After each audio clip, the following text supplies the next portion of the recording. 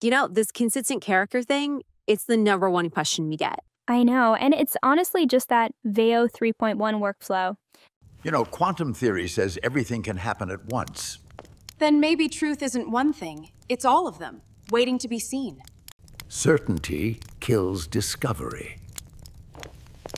Every equation is uncertain. Sometimes the answers are simpler than we expect. But the questions never stop changing. Hey friend, it's Nova. Welcome.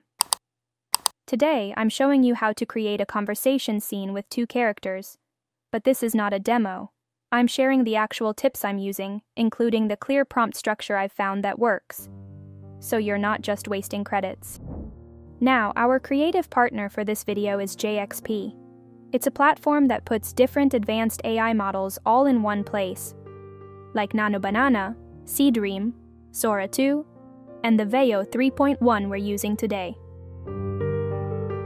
Plus, it has the lip sync and audio generation tools built right in, and you can switch between all these models really easily.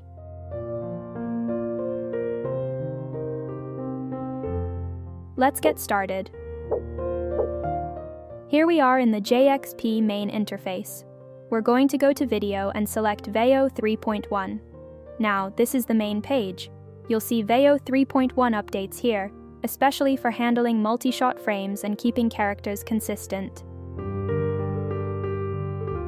Okay, before we get to the exact prompt structure, the first and most important step for consistency is to use ingredient to video.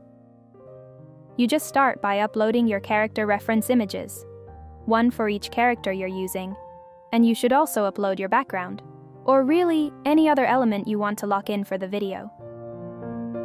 Next, we just add our prompt and set our resolution.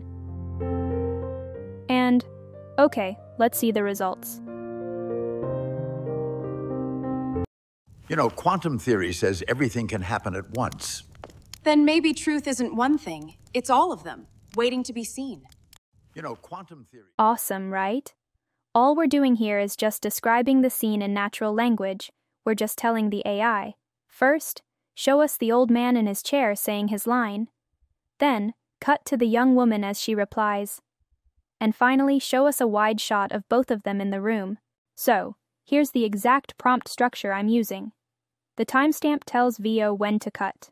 The shot type is your camera setting. The description is what's happening. And the dialogue is just, literally, what each character says in the conversation. You just stack these commands for every shot you want. Okay, so let's try a new conversation with the same characters. Veo 3.1 has an 8-second total limit. The key is to match your dialogue length to your timestamps, all within those 8 seconds. So just balance your shot length with your dialogue length to get the pacing you want, and keep the total under 8 seconds. Certainty kills discovery.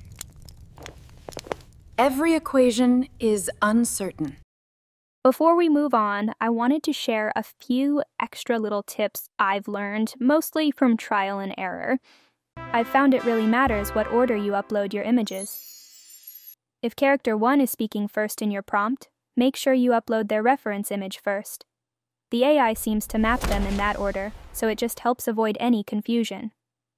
Another thing. Just try to give the AI one main action, camera direction, or lighting cue per timestamp. If you ask it to do too much at once, it can get confused. Also, if you're using a tool that doesn't have a special box for them, I found it's best to put them on a completely separate line.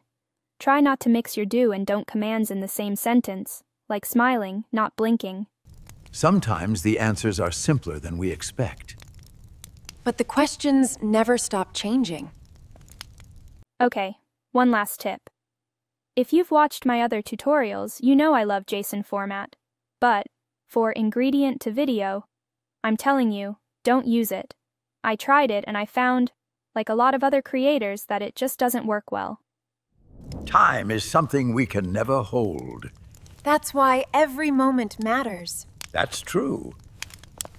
Why she ran, I don't know. Anyway, if you need to add more than 3 elements to your video, here's how you can do it. Okay, back on the main JXP page, we'll click on AI image, and this time choose nanobanana. In here, You can upload 5 elements. You just simply prompt what you want to see in the frame and click Generate.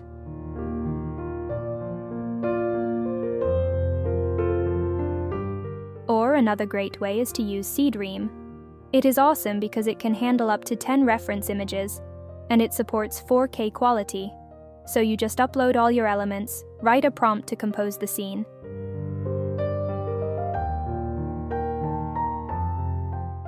Books hold more than stories. They carry pieces of ourselves. And dreams, too. And that's the entire workflow. I really hope this was helpful. Thanks for hanging out.